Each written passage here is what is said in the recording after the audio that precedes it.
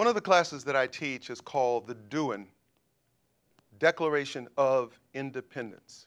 In this seminar, you will examine your dream. You will create basically a business plan for your career.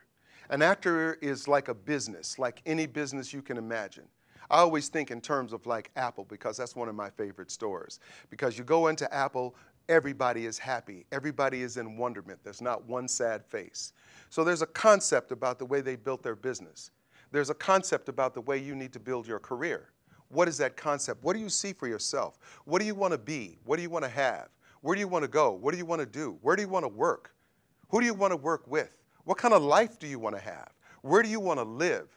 All of that is a part of your dream that you need to be able to identify and define.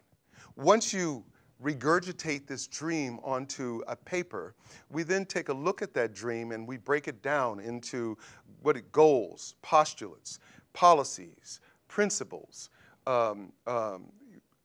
assets and liabilities. What is your plan of action, your administration plan? How do you plan to implement these things into phases? We look at what's stopping you from keeping that plan and from making that plan real for yourself. And we help you to confront the person, place, or thing that may be stopping that.